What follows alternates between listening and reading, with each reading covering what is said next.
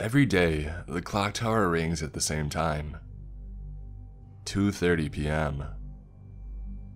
When it chimes, everyone retreats inside, closing their doors and shuttering their windows. It's been the same tradition since our grandparents were children, and will likely continue until my children's children are old. We've never questioned why.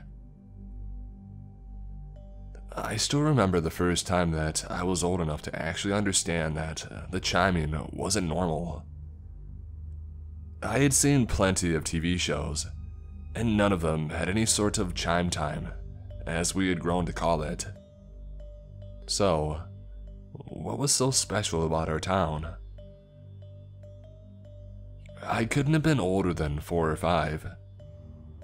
I remember that I was playing in my front yard, next to the driveway.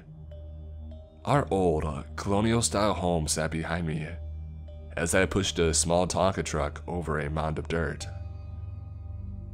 "Brr," I said, making my best attempt at a big rig engine sound.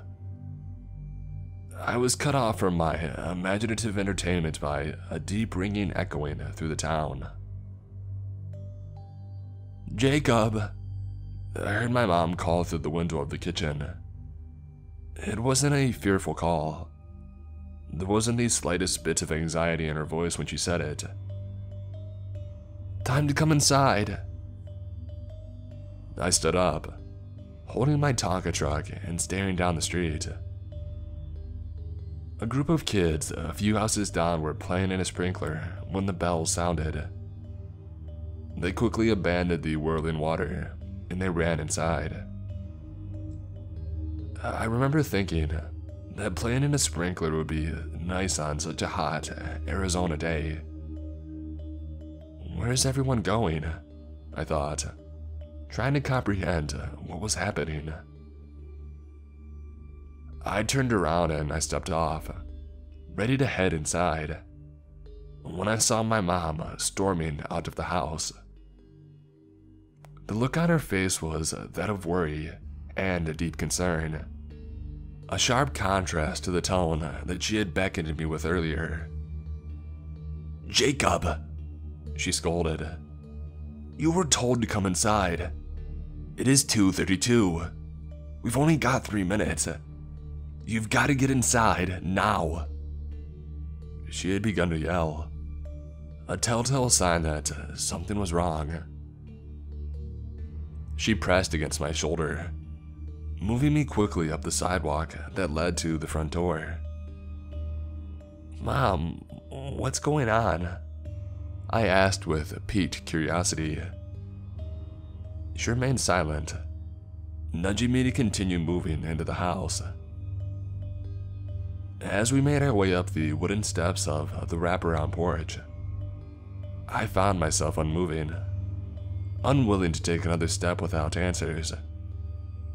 "Mom," I demanded, making sure my tone was noticed and acknowledged. "It is chime time, Jacob." Her tone was exasperated. "Now, you need to get inside right now. We can't be out here. We've only got 1 minute left and your father needs help shuttering the windows." She quickly pushed past me and into the front door of the house. She held it open for a moment, but I just stood on the front porch, arms crossed and a look of disapproval on my young face that said, "I'm not going anywhere until I get some answers."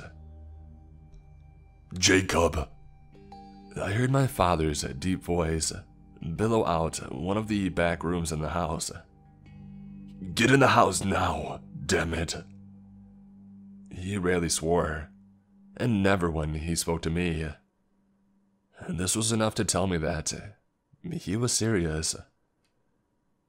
I hung my head and sheepishly entered the house. "Go up to your room," my mom said as she lowered a large piece of plywood down from the ceiling.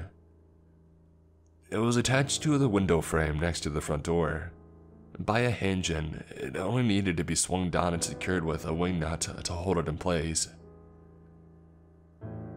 After she finished shuttering the small windows on either side of the door, she secured two 2x4s to the front door, and small pockets on either side of the door jamb. I did as I was told, opting to not get myself into any more trouble than I already had. I made my way to my bedroom, climbing up the old stairs that creaked and groaned with each step. I opened the door to my bedroom, peering into the darkness. The room was void of any natural light due to the windows being covered, but the overhead light would still work. I flipped the switch, turning the room from bitter blackness to a warm, soft white glow.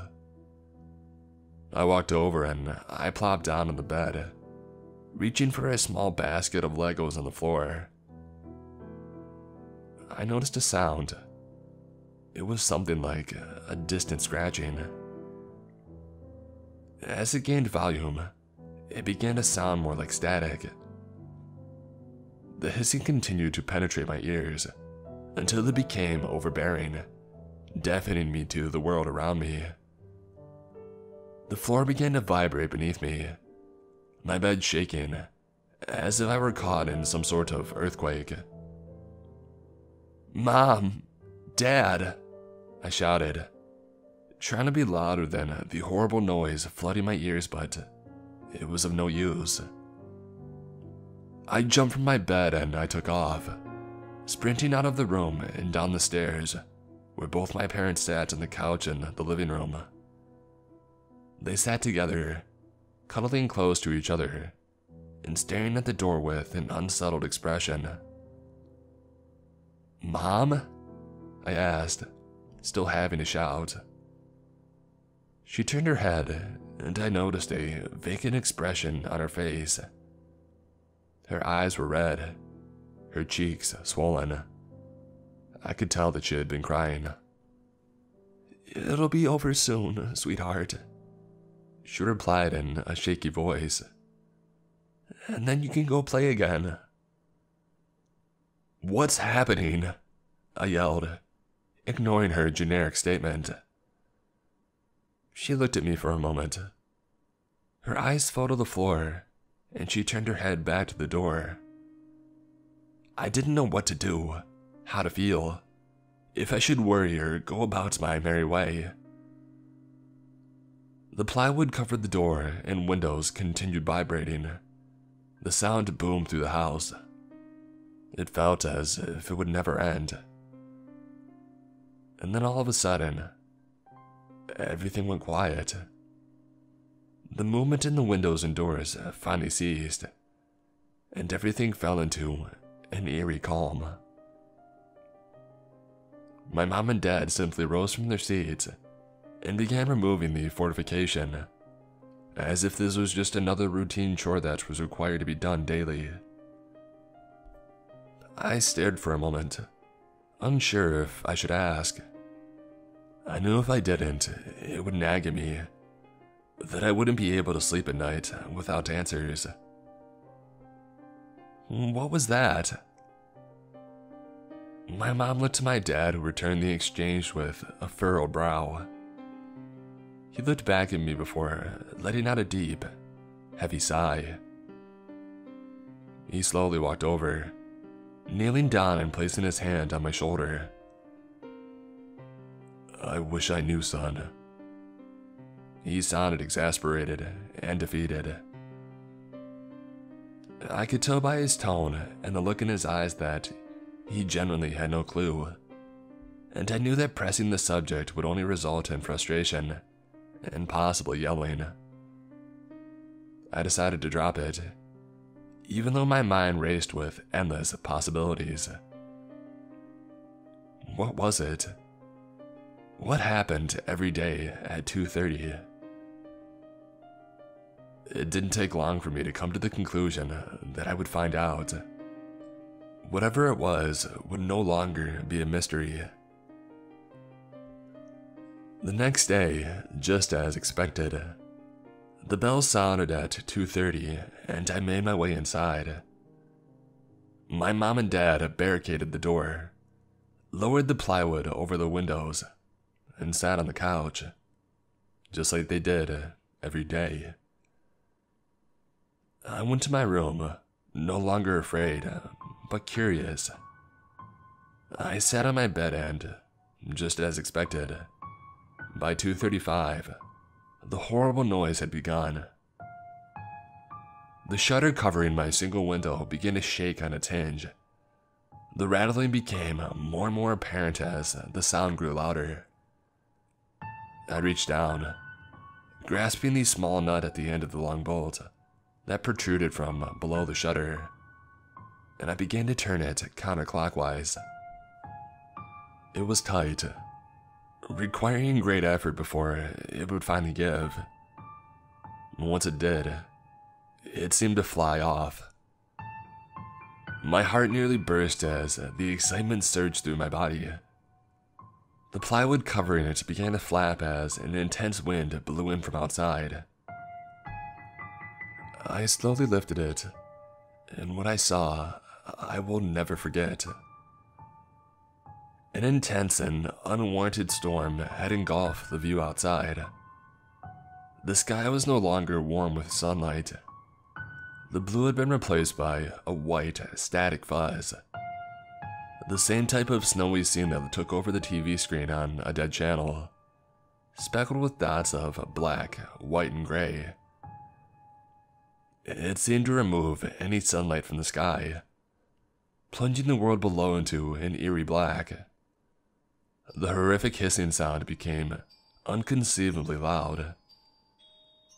My hand shot up, covering my ears. I snapped my eyes shut and I let out a shrill scream, but the sound was lost in the static. As I slowly opened my eyes, I saw something out in the storm. It was a man, or at least the shape of a man. A bright white light emanated from behind him. I knew he was looking at me. He was seeing me, likely the only person in town who had their window open. He had begun to approach, slowly coming towards my house. He seemed to float in the air, like a mystic deity traversing the landscape. As he drew closer, the sound of static gained volume. Suddenly, I felt something come from behind me. I jumped, startled by the appearance of the man. It was my father, and the look on his face was desperate and furious. He whipped the plywood down, fighting the incoming force. He struggled to press it down against the small bolt that stuck out of the wall beneath it. I could feel the floating man coming closer. I could feel his intent, malice and evil. My father continued forcing the plywood down, shouting something that I could not make out. He reached a hand out in front of me, his palm up. "The nut!" I finally heard over the noise. I frantically searched the floor below, before finally seeing that shining piece of silver. As I knelt down to pick it up, I heard the man outside calling to me again. "Jacob," he said longingly. His voice felt as if it were only inside my head. "Come with me." I snatched the wing nut off the floor and handed it to my father in a frantic motion. He quickly spun it onto the bolt, the plywood beating against him as he did. I looked over at my clock. 2:39. As the number changed over to 2:40, everything went silent. My father breathed a sigh of relief, the worry on his face slowly dissipating into a pale vacancy of emotion. "Son," he finally said after a moment, "that is why we stay inside during chime time." I learned that night to never question the quirks of my small town. I learned that, despite the enigmatic nature, if I followed the rules, then I had nothing to worry about. I've managed to keep the tradition going through the years. My son hasn't seemed to regard chime time yet, but I imagine it's only a matter of time.